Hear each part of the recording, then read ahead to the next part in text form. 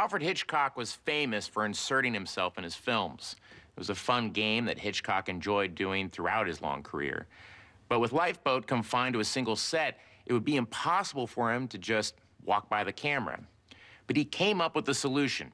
Since he had recently lost weight, he used full-figured and slimmer shots of himself to create a before and after weight loss advertisement in a newspaper that William Bendix reads on the boat.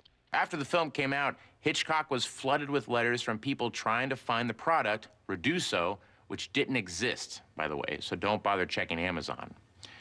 Well, I hope you'll find your land legs again soon.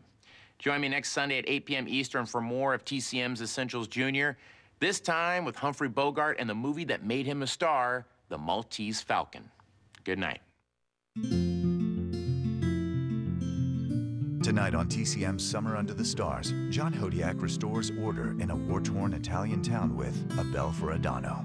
Then Judy Garland falls for John's romantic prose in The Harvey Girls, and Hodiak uses his hypnotic charms to ignite the Arnello affair.